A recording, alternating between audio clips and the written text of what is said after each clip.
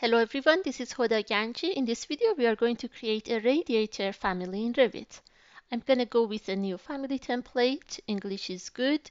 Maybe I'll start from a face-based family. So I'm going to go with metric generic model face-based, this one. I'll hit open.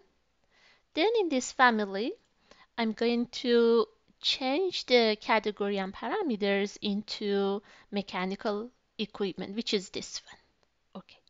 So this should be good. I'll go to my reference level. I would like to create a parameter for the length. So I'm going to type RP offset, let's say, for instance, 500 millimeters to left and right. I'll hit escape. If I check the units, it's on millimeters. That's good. I'm going to go with DI. From here to here to here is going to be equal. These reference planes, I would like to name them as left and right. Then I want to get this total, and this one is going to be a parameter, and it should be an instance type because each of the radiator might have a different length. I'm going to name it length. Let's hit OK. I'm going to have another reference plane, RP, and it's going to be 76 millimeters up. I'm going to hit escape, type DI, grab this dimension, and I want to lock it. This is where the pipe would go. And it's always going to be 76 millimeters above the bottom of the radiator. And on the each side of these two reference planes, I'm going to go with RP, pick a plane, and offset by 51 millimeters to left and right, here and here. And these two dimensions, which need to be locked because they are fixed values,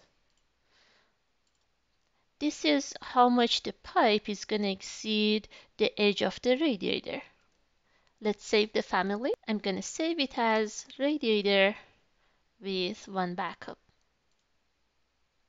I know the total height of it is 279, so I'm going to go with RP, draw by 279 offset. I'm going to draw a line here.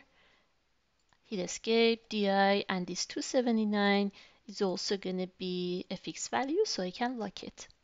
Maybe I can name this reference plane pipe center line. That's good. And this one is just the top of the radiator. That's good. I'm going to go to my left view here. And this is going to be drawing in this area. I'm going to draw a few more reference plane, RP, draw. I'm going to offset by 111. This is kind of the depth of the radiator. And on this end of it, I'm going to go with one more RP. And on the shorter side, on the top, it's only 52 millimeters. So I'm going to draw another reference plane here. Hit escape, DI. I can grab this number and lock it. And I can grab this number and lock it. One other reference plane I need is around here. I'm going to go with RP, draw a line, and it's 141 to the left side of here. I'm going to get the dimension DI, and this also can be locked. So the radiator is around this area. I'm going to go to my reference level. So I'll go with create, set, pick a plane. I'm going to pick the left reference plane. Then I'm going to go to the left view, and I'll just draw an extrusion by picking lines here, this one, here, here, and I need to draw one line from this edge to this edge. Let's trim all the edges. So this is the body of the radiator. I'm gonna check and finish edit mode on the reference level. We need to lock the right side to this reference plane. So I'm gonna move it here and lock it. So this is how it's gonna look like. One other thing we need, we are going to need a pipe. I'm gonna have the pipe start from here, so I'll go with create. I'm gonna go with set, pick a plane, pick this plane, and I'm gonna go to left view. And maybe I can align it somewhere around here. So this is the reference plane for the pipe center line. So around here is where the pipe goes. I'll go with create extrusion, and I'm gonna draw maybe a circle, maybe with a radius of 15 should be good. I'm gonna finish edit mode, and on reference level we're gonna lock it here. So AL, select the reference plane, select this edge, and lock it. I'm going to go back to the left view, grab this extrusion, and I'm going to go to edit extrusion. And we need one more parameter for the radius here. So I'll go with DI for dimension. I'm going to change it to radial. Grab this radial dimension, which says 15, and I'm going to select this and turn it into a parameter by hitting create parameter. And I want to say this is my connector underline radius. So this looks good. I'll hit OK. I'm gonna finish edit mode. See in the reference level, feel free to change the length, and they should respond, so that's good. I'm gonna go back to 1000. One last thing we need is some connectors. I need to go with create pipe connector.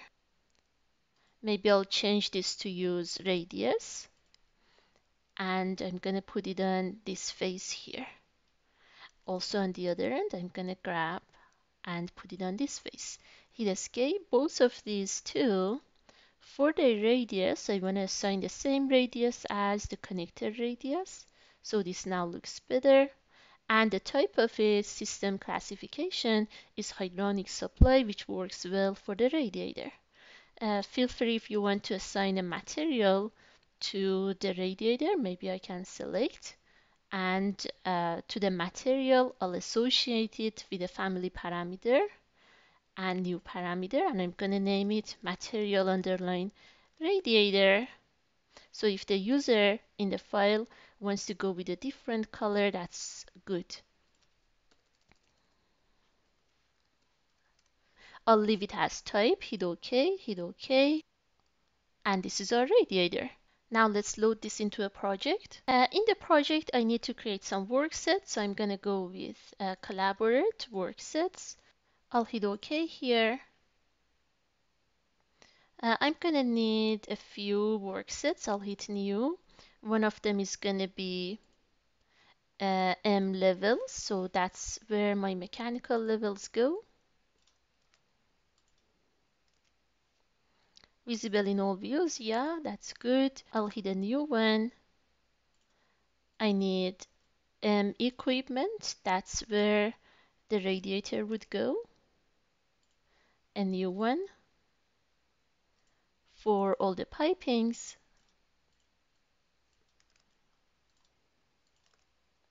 And one last one for all the ducts. Okay. I'm gonna actually make my equipment work layer the active one. I'm in the plumbing. That's good. I'm gonna go to the family, load it into project, and I wanna place it here. But now it's not putting it on the right host. Maybe I can draw a section here so I can easily see this face in a section, the face of the wall. Before doing that, the section doesn't need to be on the equipment workset. I'm just going to go with workset 1, draw my section, so I'll go with view, section. I'm going to flip this so I can see this wall. I'm going to close inactive views. I can close the family as well. And I want to go to the section. I'm going to use WT to see both views at one time.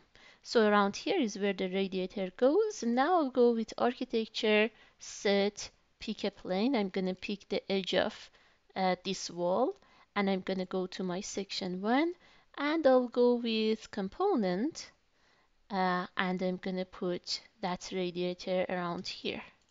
I can set its location. For instance, elevation from level, maybe 0.019 should be good.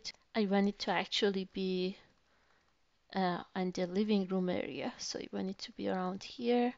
See that in the other videos we have linked the architecture model. So this is the architecture model, but this radiator here that we set, this is in our mechanical model and it's under mechanical equipment. I forgot to change the work set back. You can select the radiator, change it back to um, equipment, and I can also